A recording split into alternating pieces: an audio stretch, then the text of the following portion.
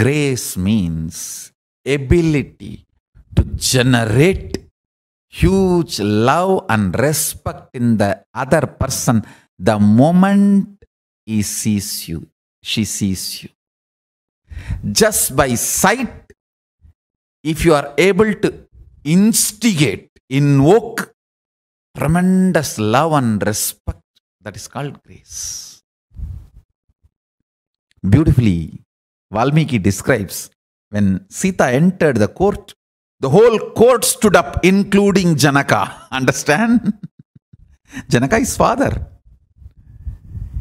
He says the grace she was carrying was such, all the richis, munis, and the people who came for svayamvara, who were supposed to get married to her, or who came with a lust to marry her, all of them forgot their identity for a few seconds and just stood up. I wanted to get into the details. All the mood swing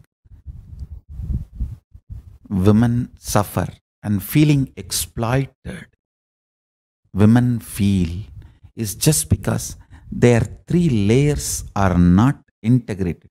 Physical, physiological, psychological does not feel the same gender identity.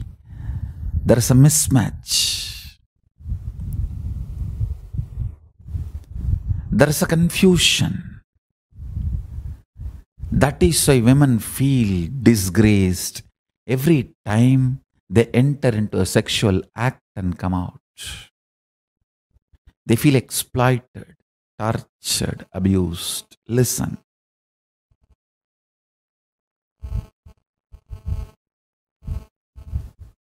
All you need is aligning.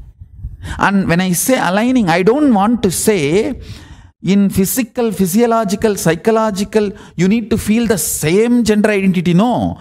You just need to identify what you feel. That's all. If you identify, you will know why you are feeling what you are feeling, why you are behaving the way you are behaving. Understand? Realizing blind spot is curing blind spot. Nothing else. Realizing why you are behaving the way you are behaving, why you are doing the way you are doing, why you are saying what you are saying, liberates you.